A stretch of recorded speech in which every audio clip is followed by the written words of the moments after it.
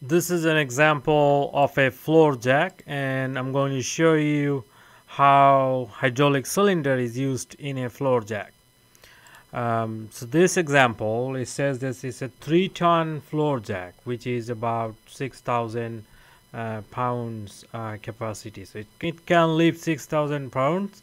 So first question is asking what's the cylinder force to develop that 6,000 pounds when this floor jack is completely horizontal. So if I draw that here, it's gonna look like this. So this is the pivot point, and then it is lifting here that 6,000 pounds or 3 tons, and then this arm is pushed by the cylinder. So this is the force we're going to calculate. This distance is given 3 inches, and then this arm is 24 inches. Right now everything is in vertical. So to solve a cylinder problem, we have to take moment with respect to the pivot point, and which is 0. Everything sum to 0. And then for the cylinder force, this is the pivot point. If this thing is pushed this way, it's gonna make a counterclockwise moment, which is positive. So positive F cylinder force times 3 inches, and then this 6,000 pounds will make a clockwise moment with respect to this point. This is the pivot point that we are taking the moment. That's negative 6,000 pounds times the distance, which is 24, shortest distance, and everything sum to 0. Now if we solve for the cylinder force, I calculated that 48,000 pounds, 8 times more force needed to do the work to lift that 6,000. This next question, it says that at the maximum angle, which is something like 80 degree,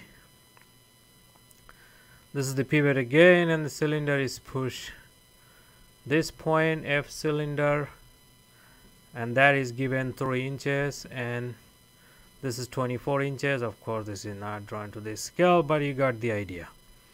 So that's it. Now to calculate the moment, now this is again the same pivot point. We are going to calculate the moment with respect to the pivot. So in that case, that 6,000 pound is going to act downwards. So this is the distance we need to calculate.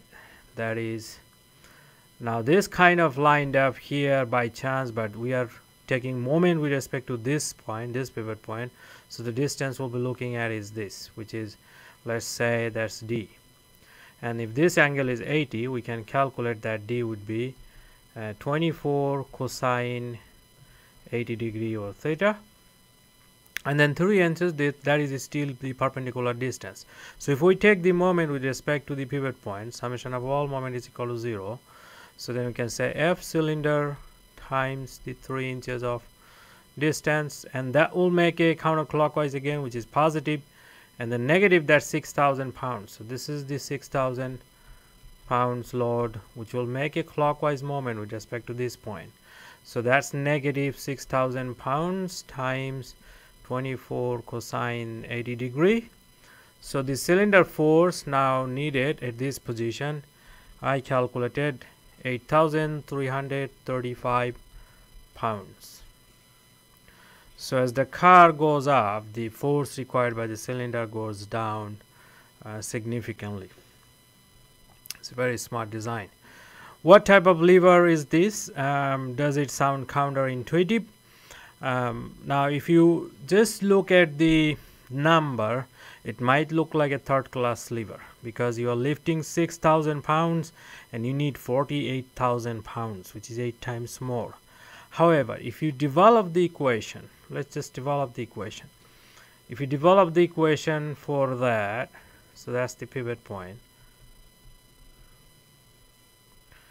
at 6,000 pounds, cylinder is pushing right there. So let's say this is distance L1, this is my L2. So this cylinder force, so I can say if I take moment with respect to the pivot point, again summation of all moment to 0. So we can say F cylinder times L1, that's a positive moment, minus the load, this is the load, F load. So you can say F load times the distance, which is this. If this is the theta, we can write this distance will be L1 cosine, sorry, that's L2, I think. I'll make L2 cosine theta. So this will be L2 cosine theta, everything sum to 0. So the cylinder force can be solved as L2 divided by L1 times the cylinder, the load that is lifting. Now, one of the earlier video I have explained that, that's the cylinder force. I have explained the three classes of lever. You can check this equation. This is the equation for first class lever. So this is not a second class lever. This is a first class lever. Now once again, as I said, never use the direct equation solving any lever problem. In apparent look, it might look like a third class, second class, first class. All you need to do is take moment with respect to the pivot point, and then you can solve any lever problem. And that's what you do. And if you have to find what kind of lever it is, compare that with the class of lever that I explained in the video and the equation that you get from that particular problem. In this case, we have found this equation, which is the first class lever equation. Now, does it sound counterintuitive? It may, because in first class lever you don't get any mechanical advantage, and also because of this packaging, it has to go underneath the car. Actually the arms are different lengths and size, and you get about 8 times more force that is needed by the cylinder. So it does look kind of like counterintuitive. However, as you can see, as the car goes off, the force significantly goes down. So that's not necessarily a bad thing. It's a very good thing that it goes down significantly, because when you start from the ground, there is no force, basically zero force, and then keep going.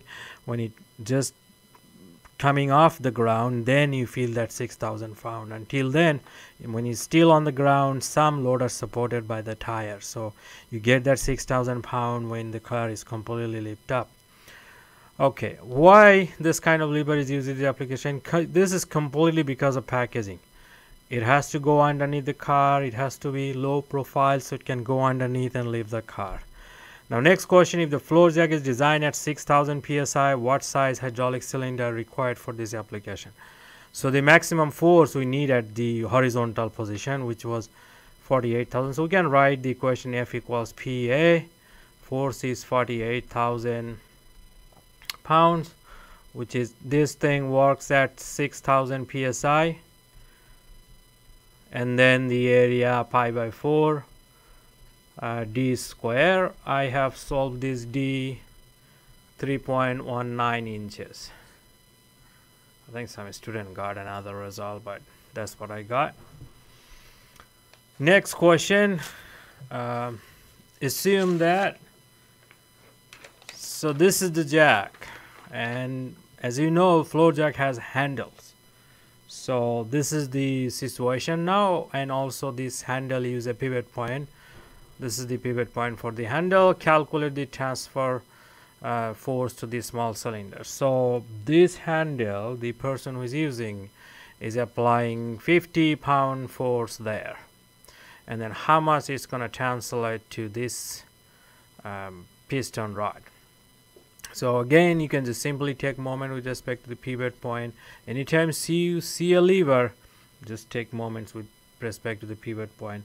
You cannot really do any other theory, because at the pivot point we don't know the direction of force. It might be any direction, this way, that way, that way, that way, we don't know. So if you have any pivot point, if you want to solve any problem that has pivot point, you should probably take moments with respect to the pivot point.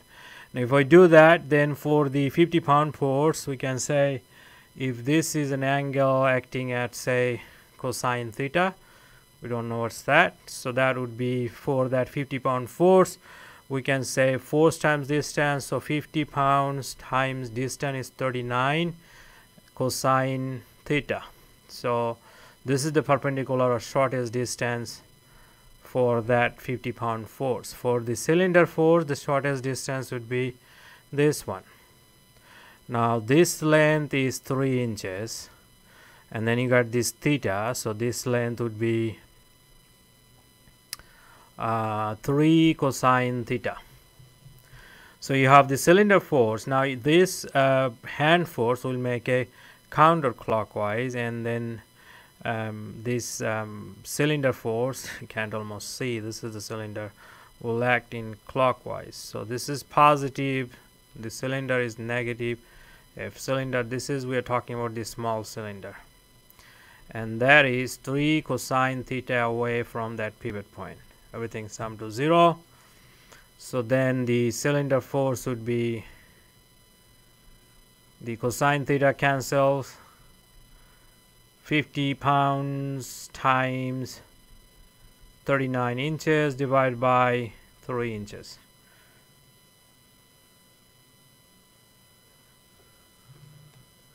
So we get 650 pounds. That's what I calculated. Now what size is this small cylinder? So you have a force of 650 pounds. Calculate the small cylinder diameter. Now this is connected by the same system, so same line is connected there. So if 6000 psi here, everywhere according to Pascal law, it's going to be 6000 psi. So you write that 6000 psi here, pound per square inch, times area pi by 4 d square. I have got that d 0.37 inches.